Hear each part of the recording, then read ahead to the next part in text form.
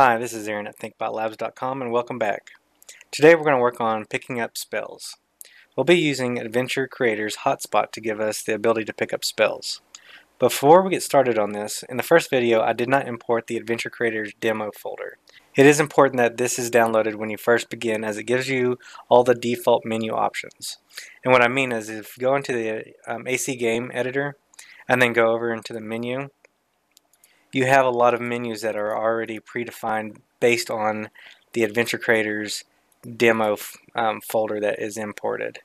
Now, this is not a necessity. You don't have to go back and re-import it, but it'll save yourself a lot of time, especially if you're just getting used to Adventure Creator and how to set up all these menus.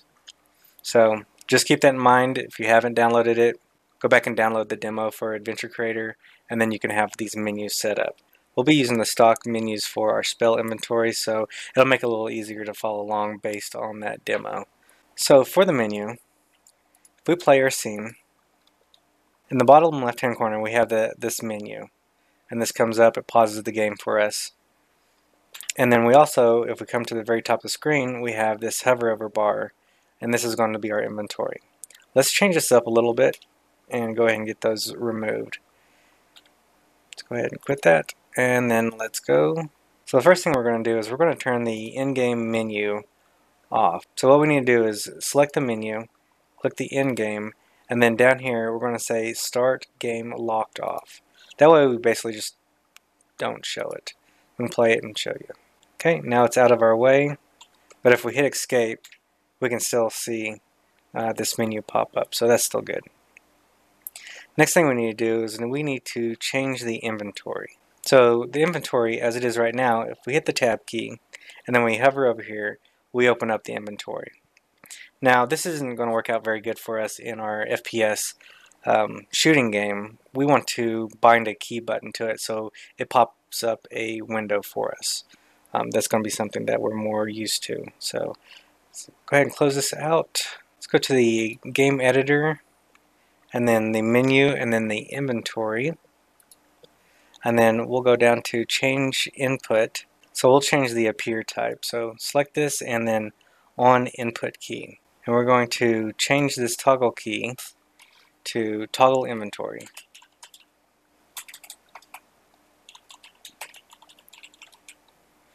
Alright, so then let's go to our project input, edit, project input, and we need to create a new element, so 21. Let's go down to the bottom.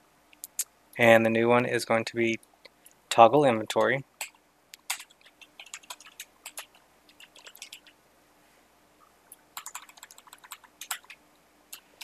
And our positive button is going to be tab. We'll just leave it at tab. That'll work. Let's play that and see how that looks. And hit tab, and the inventory pops up. Tab again, and we'll go back to our scene. Perfect. Let's go back to the game editor. Let's go down to the inventory. Alright, so let's change the grid for our inventory. Just going to make it a little box. So we're going to go down to the size, make sure it's on manual. Let's change the width to, say, 60. And let's change the height. Let's say, this is just for the outline of the inventory. Let's change it to 60 as well. We'll make it a nice little square. Let's go down to the slot orientation and change this to a grid. Let's change the grid size. 7 looks good.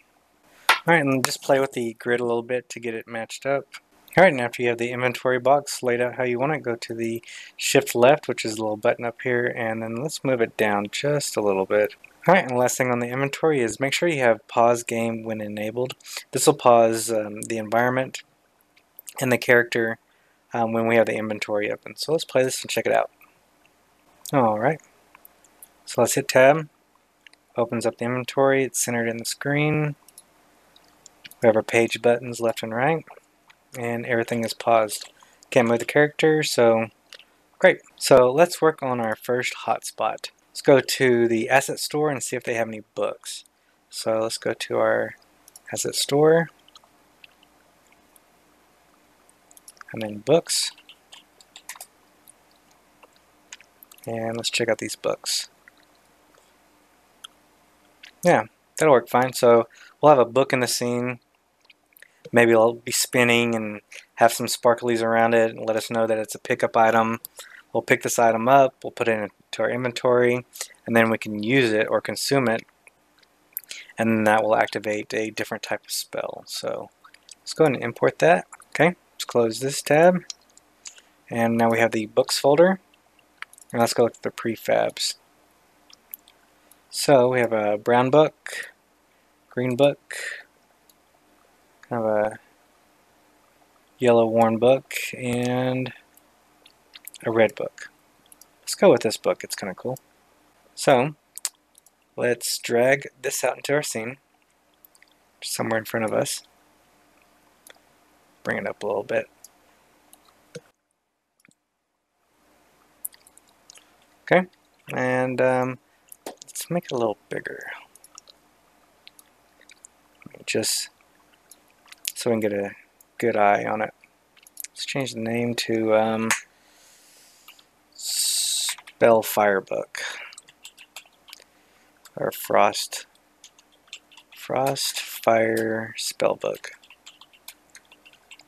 It's pretty long.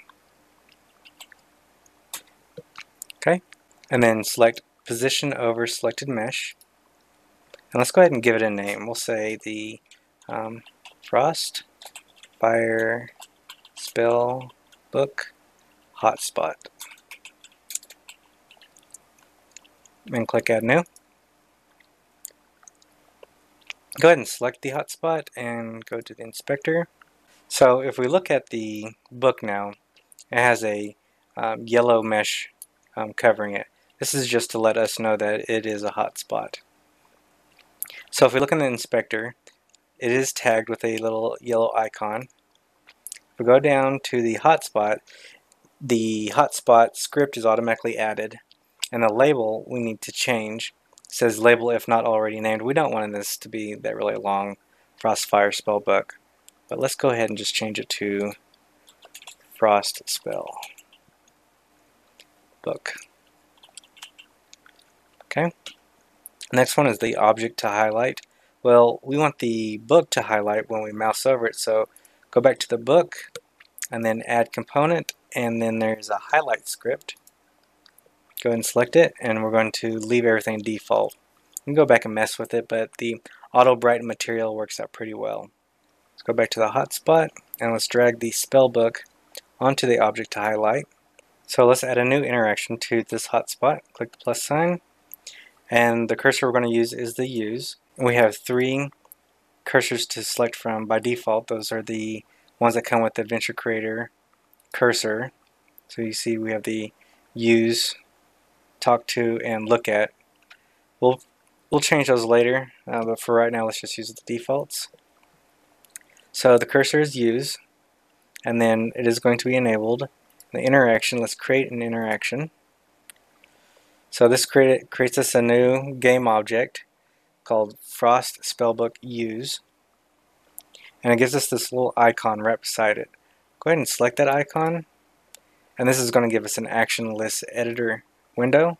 Grab it and drag it up to the top of the screen. That way we have a lot of real estate to work on this action list. The action list editor is a visual scripting interface where we can define what happens when we click on it. The actions that we're going to set up are disable the hotspot, hide the item, and then add it to our inventory.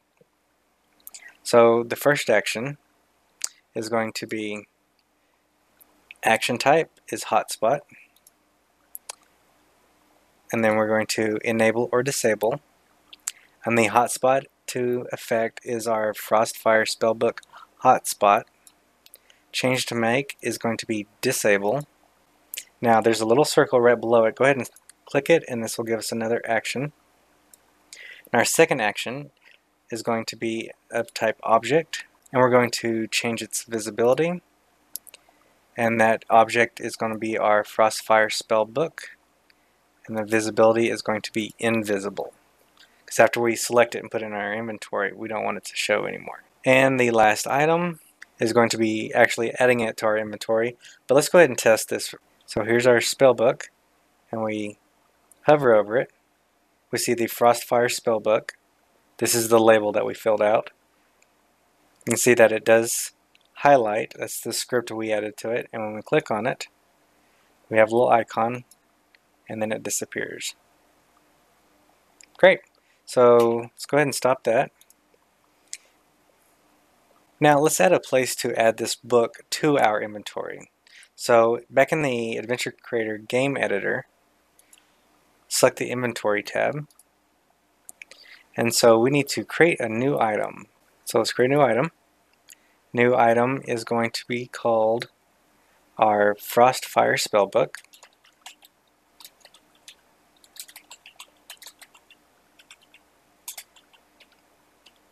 And the label is going to be the same as what we have in our hotspot.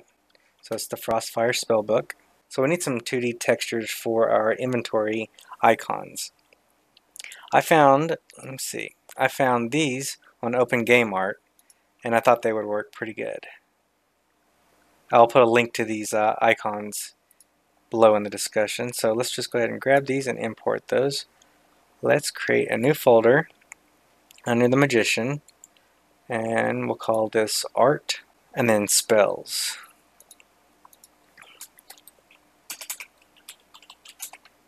Okay, and go back to that folder, select everything, and then we're just going to drag this in here.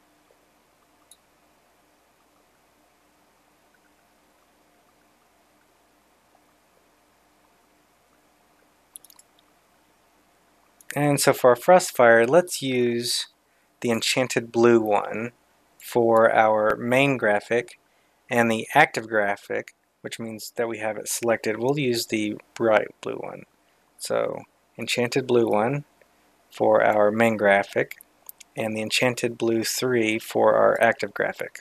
Now that we have an inventory item to match our Frostfire Spellbook game object, let's go back to the action list editor and add a new item, or a new action, and that new action is going to be action type of inventory. We're going to add or remove. The method is going to be add, and the item we're going to add is the Frostfire Spellbook. This is automatically selecting for us because it is the only item in our inventory right now. So that's good. Let's go ahead and play that and see how it looks. Alright, so let's go over to our book. Hit highlights, select it, and let's look in our inventory, and we have a new item in here. And if we select it, we can see that the icon does change. Alright, so go ahead and play with that. Get some hotspots created for your spells. They don't necessarily have to be those books, but I thought they'd work out pretty good. Alright, great. We have our first spell inventory item. So we're going to go ahead and wrap this up here. In the next video, I'm going to go ahead and show you how to consume that spell book item that we picked up and put in our inventory, and then change the character's spell that he's currently using. Don't forget to like and subscribe for more videos, and we'll see you in the next one. Till then.